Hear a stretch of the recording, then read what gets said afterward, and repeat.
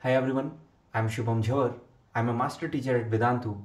We are discussing JEE Advanced 2019, Paper 2, Mathematics, and the question for this video is this.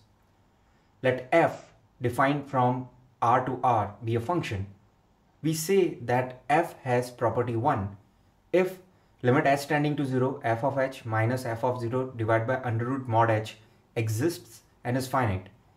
And we say that f has property 2 if limit h tending to 0 f of h minus f of 0 divided by h square exists and is finite. Then which of the following options is or are correct? There are 4 options. It is a multiple correct type question. Let's explore. So here we are concerned about the two functions mod x and x to the power 2 by 3, whether they have property 1 or not, and two another functions x mod x and sin x, whether they have property 2 or not. Now this is a very simple question based on basics of limits. Let's do it. So here limit h tending to 0 f of h minus f of 0 divided by root mod h. So here f of h in this first case would be mod h minus f of 0 is 0 only, divided by under root of mod h. So essentially it becomes limit h tending to 0 under root of mod h, and this is clearly equal to 0. So that means mod x satisfies or has property 1. Now let's come to x to the power 2 by 3. Now here limit h tending to 0 f of h would be what? H to the power 2 by 3.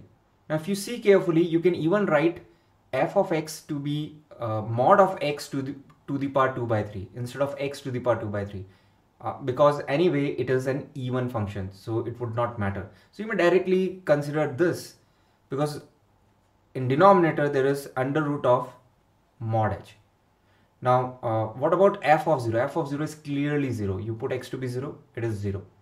So that means it becomes limit h tending to 0 mod of h to the power 2 by 3 minus half. Why? Because under root mod h is there in denominator. So 2 by 3 minus half is essentially 1 by 6.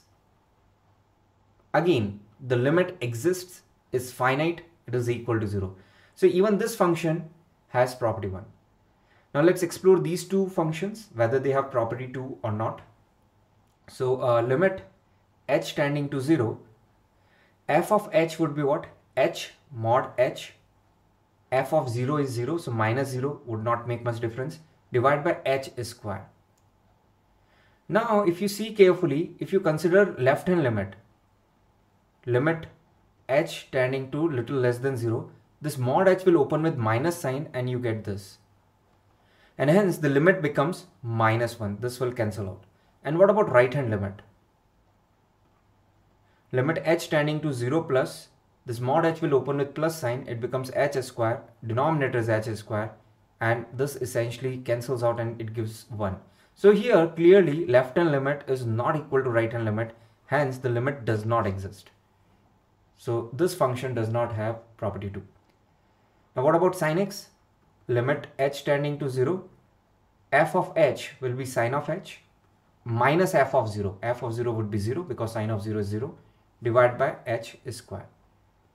Now we know this standard limit, that limit h tending to 0 sin of h divided by h is essentially 1, and it's finite. But here we have additional 1 by h multiplied to it. So on one hand this expression will tend to 1, and what about this expression? This expression would go to infinity or minus infinity depending on whether we are talking about right hand limit or left hand limit. So essentially this overall value, the limiting value does not exist, doesn't exist. So that essentially means that even this function sin x does not have property 2. So that essentially means my options A and B would be correct, C and D would be wrong. So this is as simple as that.